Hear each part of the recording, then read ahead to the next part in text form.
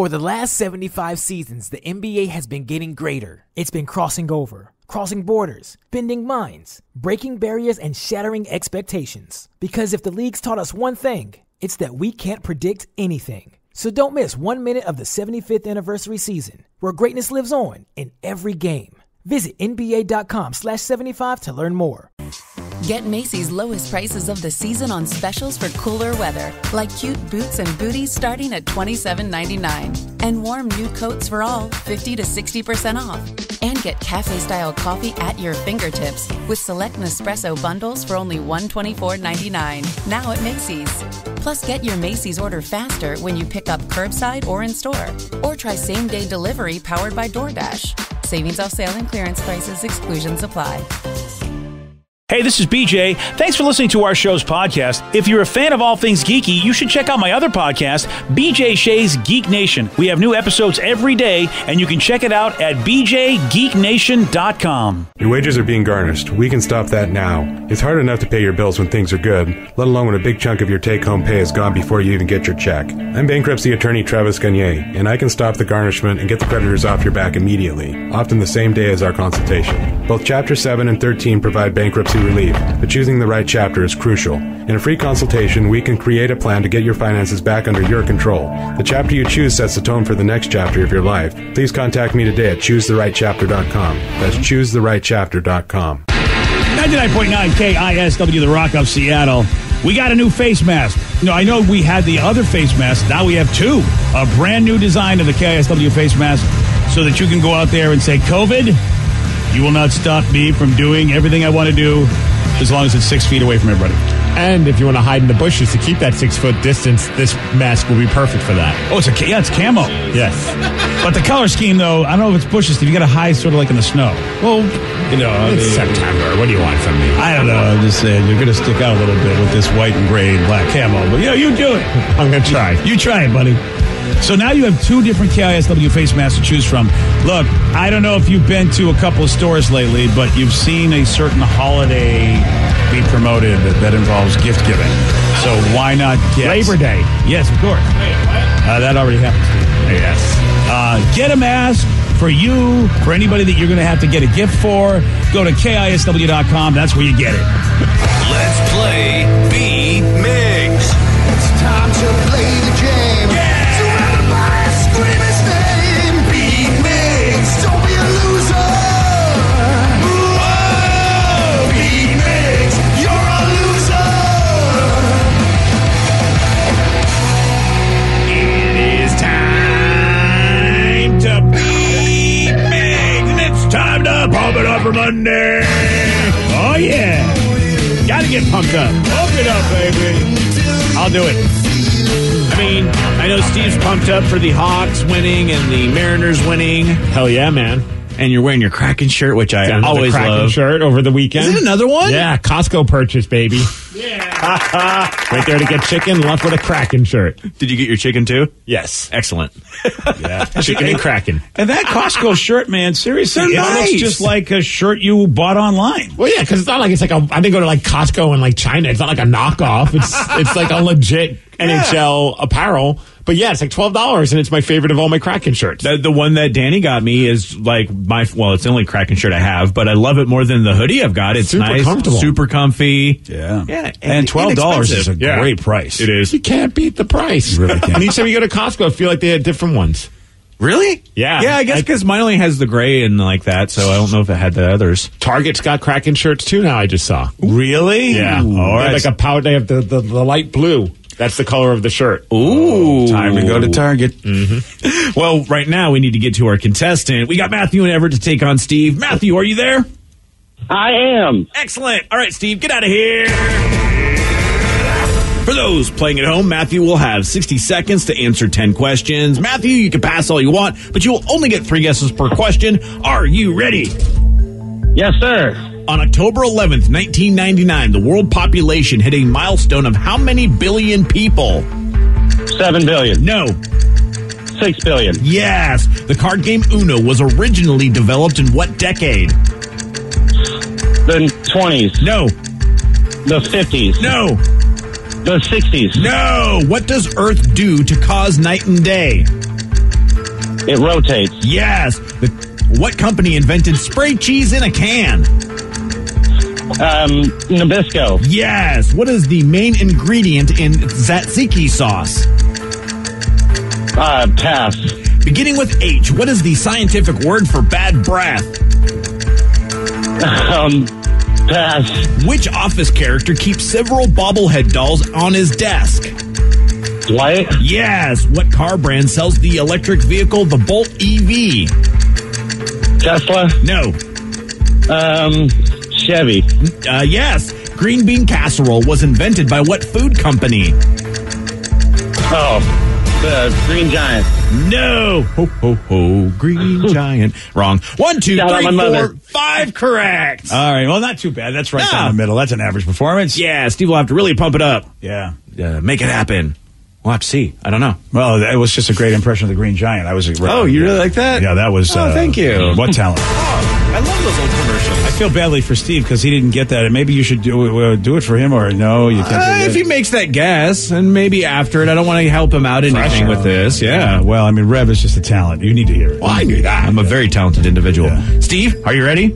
Oh, yeah! On October 11th, 1999, the world population hit a milestone of how many billion people? Ooh. 10. No. 20. No. Whoa. 5. No. 1. No. The card game Uno was originally developed in what decade? Ooh, I'm going to go 70s. Yes. What does the Earth do to cause night and day? Revolve around the sun. No. Have the sun revolve around it. No. I don't know, man. Can tell. The stuff. The stuff? No. Yeah. What company invented spray cheese in a can? Kraft. No. Velveeta. No. Oh, man, what's that cheese? Oh, man. Miracle Whip. No. What is the main ingredient in tzatziki sauce? Yogurt. Yes. Beginning with H, what is the scientific word for bad breath? Halitosis. Yes. Which office character keeps several bobblehead dolls on his desk? Michael. No. He's a character. John. No. Sally. No. It's Steve. Wow. You need to pump it up a little bit more. You lose 5-3. Nice going, man. Hey, shout out to my mother listening in Maryland. Oh. Wow. I love you, Mom. Yeah. We did it, Mom. That's So fantastic. those blue crabs. Wait, I should tell someone's mom to enjoy blue crabs, but I just did. Crab cakes. Crab cakes. Okay, yeah, I wasn't sure what you were saying about his mom. I only caught half of that. I was like, that's really horrible to say to insult Matthew like that. No, it's popular then. Oh, there you go. Matthew, I always knew you'd be something. Your mother did too, my friend. Yeah. Take it easy, buddy. Thanks for playing. Oh, Steve, hold on a second. Oh, I think you get this, my friend. I think, you know what? Oh, it's a nice one. There you go, buddy. This one hurts the most. Sure does.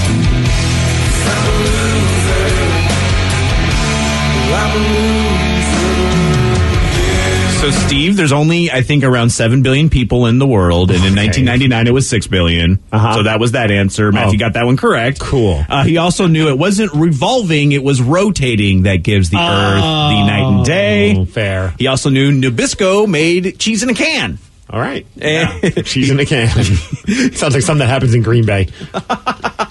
Yeah, probably after a long game there. That's gross. The Office character, well, you named almost 2 characters. You named Michael. Then you named John, which is Jim on The Office. It's, John Krasinski. And then you never mentioned Dwight. Dwight. Which would have helped a little bit Pacific on that. Northwest boy. Come on. And then there's one question you didn't get to. Green bean casserole was invented by what food company? Green bean casserole. Betty Crocker. No. Would that be Del Monte? No. Campbell's Soup. Did you use the cream of mushroom? Yeah, it was a reason for them to actually put out in product the cream and mushroom stuff. Good job, Campbell's. Yeah. And BJ was complimenting on my Green Giant impression because I went, ho, ho, ho, Green Giant. So, yeah, look at that. We harmonized, too. That was great. Yeah. Congratulations on both of you are super talented. See, I look just at want that. to say that right now. Well, congratulations to Matthew for beating Miggs. Yeah, that's how you know what I always get a song when you beat Mig. So please, everybody, beat that man. Beat him since this. We talk about Maryland, and D. Ted Smith went home to Maryland just recently, and he posted something. I'm hoping it's on his Instagram page that just made me. It combined 2 of my favorite things: crab and pretzels. There's a place in Maryland that does a crab-filled pretzel. Oh, whoa. Look at that. Like, he actually called me from there. He's like, Steve, I hate to break this to you, but I'm about to enjoy a crab-filled pretzel. And I was like, I started cursing at him. Oh, that is awesome. Right? That looks amazing. Wow. You know what? Leave it to Maryland to really, make something America. And I learned, because I asked him about blue crabs, the soft-shell crabs, because remember we talked about that, how, I don't know if I could ever eat. Yeah, I couldn't do it. I had no idea until I talked to Ted and actually asked the most ignorant question. I just thought a soft-shell crab, the shell was still kind of like a shelly kind of texture, but it was just softer. Yeah, that's what I thought. Apparently, no, it's just completely it just tastes like crab. There's no shell taste. There's no crunchiness of a shell on a soft shell crab sandwich. But it still looks like a crab. Oh yeah, that's still the same. See, I don't know if I could do it. It's pretty terrifying, to be perfectly honest. I could get past that part. I just in my head thought that there was actually still some kind of a shell around it. It was just like a softer, almost like a crab shell that was limp. Yeah, not hard. No, I assumed. I assumed that there might have been a slight crunch, but it couldn't hurt you. Crunchy peanut butter. But the crab pretzel, that needs to happen at some point in my life. Sounds amazing, right? I don't know if I thought the crab sandwich. I should be good because I like crab, but why don't I like that it looks like a crab? Well, how about if we blindfold you when you eat it? Yeah, because I'll order this, but can I get a bib to put over my face? Yeah. What if they put little googly eyes and a smiley face, so it's at least smiling at you? Well, that would make it worse, actually, Rev. Yeah. All right. I mean, if they made a cow-shaped hamburger, like it was a giant hamburger, but in the shape of a cow, I think I could still eat that. So why can't I eat something that's meat that I like in the shape of what it was? But I can't. I don't know why. Yeah, apparently this is a Maryland thing. A Maryland crab stuffed pretzel. Ho, ho, ho, ho. I like it. Mm-hmm. So hopefully he brings one back for you somehow.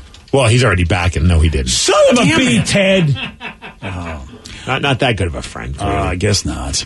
Well, if you don't know, football is back, and the Seahawks won their season opener against the Falcons yesterday.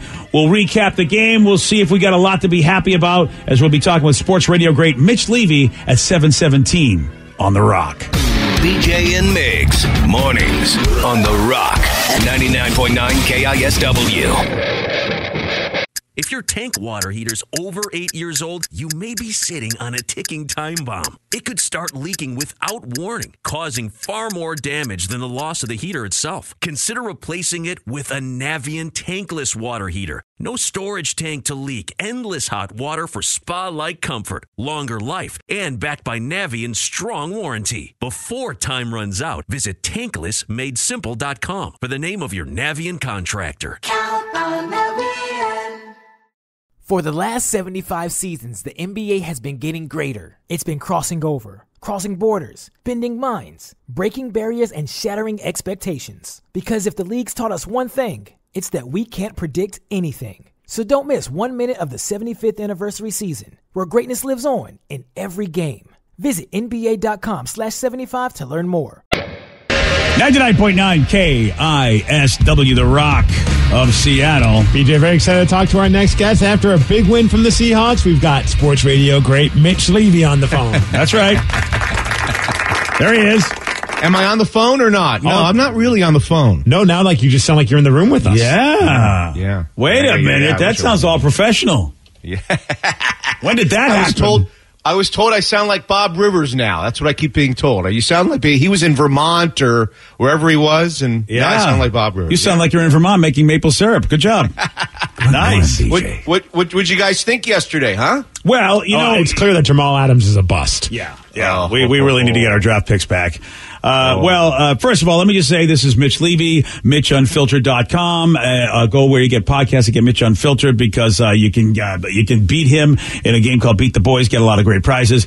Yes, what did I think, Mitch? Well, yesterday was like, all right, you asked me, on Friday, what do we think the season's going to look like? You thought 10, 11 wins. I said, and without seeing the team, I can only give them 9 wins. But after yesterday, I'm like, all right, I like where this offense is going. And like Steve said, that Adams kid, I like him a lot. So I am optimistic with the soft schedule that you mentioned in your last podcast and how good they looked yesterday, that if they stay healthy, and if Josh Gordon comes back even better, we could do 10 or 11 wins, like you said. Well, I think the story from yesterday's game, I think there's a lot of stories. You talk about Jamal Adams. He may have been the best player on the field. It's hard to be the best player on the field when the quarterback goes 31 of 35 for 322 yards and 4 touchdowns, right? Yeah. Russell Wilson missed 4 throws, and 2 of them were drops by DK Metcalf. So he was really 33 of 35, which is pretty probably amazing. 340 yards and 4 touchdowns. Jamal Adams was terrific. He was all over the field. He was blitzing. He was in coverage. He was in run support. But I think the big story, for me anyway, was the question coming in all off season, and it's really been the question for years and years, is are the Seahawks going to finally change their ways as it relates to the way they call the game offensively? Mm-hmm. Are they finally going to let, they're paying the guy $35 million, Russell Wilson, and yet, Lamar Jackson has more freedom. Patrick Mahomes has more freedom. They simply have never really relied on him in first half of games. They like to run the ball. They find themselves in trouble late in games, and then he has to bail them out. And I think what you saw yesterday in the first quarter, in the first 2 drives, they scored, right? Both in the first 2 drives. And how many times last year did the 3 of us talk about how slow the Seahawks start offensively? Oh, yeah. And it's because they really don't let number 3 get into the game real quickly. They don't let him cook. Yeah. Oh, yeah. You had to go there. Somebody had to go there. You know that. Somebody had to go there. So I think that's the story of yesterday's game. At least for yesterday, the Seahawks have been asked over and over again, are you going to finally let Russell Wilson do some things early? He came out throwing. They used the pass to set up the run instead of vice versa. Now, Carson wasn't a big factor, even though he caught a couple of touchdowns. He only had six carries. But I think that's the story. That's the takeaway. Perhaps the Seahawks are finally ready to call the game offensively, kind of like the way Andy Reid and the Chiefs call the game. And it was very exciting and great to watch. At a moment, at first I was like, oh man, this offensive line scaring me, and they had that sack and all that. Yeah. But then all of a sudden it felt like they kind of, came into their own and looked pretty damn solid out there. Well, Miggsy, I think, did we talk about this on Friday? That was probably my biggest concern going in because of the lack of preseason. None of us like preseason games, especially those of us that are forced to pay for it, like me. If you're a season ticket holder, you have to pay for you hate preseason games. But the one thing that preseason games are, well, there's a few things that they're good for. The offensive line, when you have a new offensive line like they have, and they've got some guys moving around, Ethan Posick, and they've got some new guys, they got a rookie, and you don't get a chance to play preseason football, you don't get a chance to work together, the timing, the chemistry of an offensive line, the way an offensive line works together, I think that was a concern for me going in, and I think you saw it rear its ugly head in the first few series. They gave up some sacks and so forth. But I do think that the offensive line settled into a nice role yesterday, and ultimately there's not really much to complain about. I didn't think the defense was all that good, but hey, it was good enough to lead 38-18 on the road with a few seconds to go, and they score a touchdown. It doesn't mean anything, right? Yeah, exactly. You're right, Mitch. I think we're going to be saying that all season long. Hopefully the defense can be good enough. Because it looks like the offense is really going to have to be the star of the Seahawks show at this point. Because I don't think we can rely on the defense, like you said on Friday, to be what gets us anywhere. It's got to be the offense that just makes up for whatever the defense can't do. But number 33, Jamal Adams, is going to make that defense. The defense was one of the worst in the league last year. And they still were able to get to, the second round of the playoffs? Yeah. Is the defense improved enough to go along with an offense that should be one of the tops in the league, especially if, as you say, they let Russ cook? Is the defense improved enough? And boy, number 33, he was fun to watch, wasn't he? Yeah. Yesterday? He instantly became the identity of that defense. It was awesome to watch. Yeah, Steve was saying, he said earlier, there was 2 or 3 of him out there. It was how did he get from there to there so quickly? Wow, how was he over there when he was just over there 5 minutes ago? It is fun to see somebody like that, and his attitude seems to be really, really good. And it's young blood and infusion into the system. That is fun to watch. And it is also fun to see the Hawks score points early because I watched that and I thought, this is weird because this is not what I'm used to seeing. Yes. What did we say on Friday? There's something like 52-0 when they lead by 4 or more with Russell Wilson as the quarterback at halftime. Really? Something like 52 or 53-0. Yeah. Now, they only led by 2 at halftime, as it turned out yesterday, even though it felt like more. But, they're really, really good. They're impossible to beat when they have a good first half, and they had a very good first half. Yes, and that's only one game, but that Falcons team, you guys and I talked about it on Friday. That's not a bad football team that they beat up on yesterday. And now we get a chance to see this Sunday night what it's going to be like at CenturyLink Field with no crowd. Yeah. You know, everybody wants to know who's going to be most ill-affected by not being able to have crowds.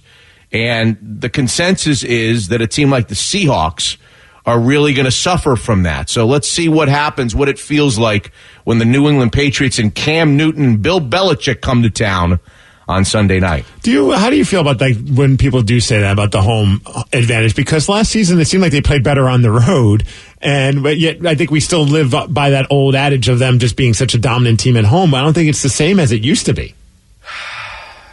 It's a good question. I don't know. They did play very well on the road, and for years they couldn't play very well on the road. But it's still, I mean, you've been there a million times. It's still a crazy, crazy place when a team comes in here and they can't hear themselves think. They can't call plays. They can't call audibles. There's, false starts. That's a huge advantage for the home team. Maybe they haven't been able to capitalize on it as much, Miggsy, the last few years, but it'll be interesting. I don't know the answer. Surely yesterday it looked like, at least for one day, that the Seattle Seahawks should be involved in a race all the way to the finish. And how about the fact that the 49ers couldn't win at home against the Cardinals? Right. 49ers are already 0-1, right? Yeah, that was a pleasant surprise for me, and that could just be, if you will, preseason. It could just be, like I said, the first 4 games don't count. And then if you don't have preseason, Mitch, I mean the first 4 games, if you can take advantage of people in that, Mitch, I'm telling you, this year especially with no preseason, this is a time to run the table because there are rusty teams. I mean, look, the Niners are going to be better, right? You know they're going to be better than that once they figure it out. And when it comes to the crowd, Mitch, it occurred to me yesterday. It occurred to me big time yesterday. The crowd was huge for us because of how great of a defense we had. And I don't think it's that big of a deal anymore because our defense isn't what we're looking at. I don't think a loud crowd is going to do a whole lot for a defense that has a hard time stopping teams anyway, which really, the Hawks, as you said, had a hard time stopping teams. Well, they just have to get more points on the board. I know it sounds dumb, but they have got to be more of a force on offense than the other offense. It's because our defense just isn't going to be what it used to be. So when does the regular season start? I feel like Bill Murray and December. Like Sonny and Cher just popped on my radio. So one day you're going to ask every sports guy anytime you get a football player on your podcast, you need to ask them, do you consider the first 4 games of the season really like extended preseason? You can't judge anything because people are still rusty because they haven't ever played real games with each other. And without a preseason, I would say Game 7 is the first real game of the season. Game 7. Yeah. So I was just joking about December, but you're kind of getting close to December with this. Oh, yeah. You watch this season. I'm telling you, it's going to be insane because, Mitch, when have they had time to play real football? I mean, not even real preseason football. These guys are out there, and I think smart coaches are going to be able to take advantage of that. Really, really smart coaches. Should we petition the NFL, BJ, to not count as much the first 6 games? They should somehow count half discount as much in the standings the first 6 games? Not at all. I just think that if you're an intelligent coach, you realize that phenomenon, and that's where I look at the Belichicks and I look at the Pete Carrolls, and I think these guys are really smart. They know about this phenomenon, and the players know about the phenomenon. And also not being able to study film at all like they usually do with preseason. I mean, this is an interesting season for all that. Can I vote that we stop with this? Because I don't want to go the whole season talking about how this is preseason games. We did it last year. If I'm going to have a drink every time we talk about it being a preseason game, I'm going to have an alcohol problem. I just would rather not. So you guys don't share that phenomenon, even though we've had this horse to the point where it's like it's sad how much we beat it to death. Yeah. Well, yeah. I think everybody's on the same page, and nobody had preseason games. So if you want to say that you don't see the true colors of a football team until week 6 or week 7.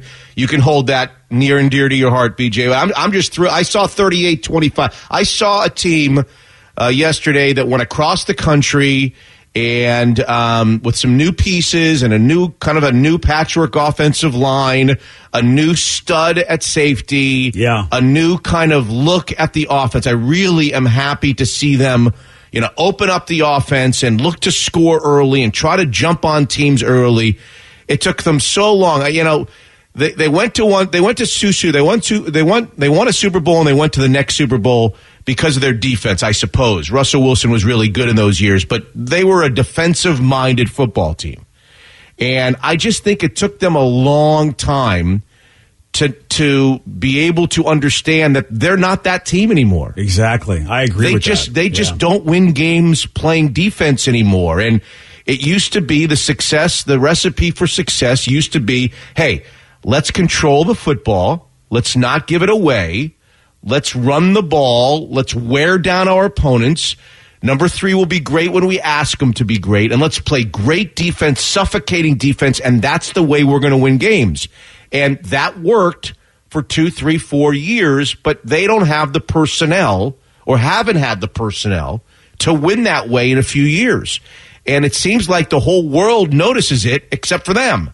Well, yesterday, things were different, at least for a game. Now, we may be complaining next Monday when we speak about, the Patriots. Go, what happened? We may be asking, why are they not letting Russell throw the ball in the first quarter again? But it was great for at least one game. Great. And Mitch, I was pleased. Everything that I saw is exactly what I think, even with my own way of thinking about how football seasons work.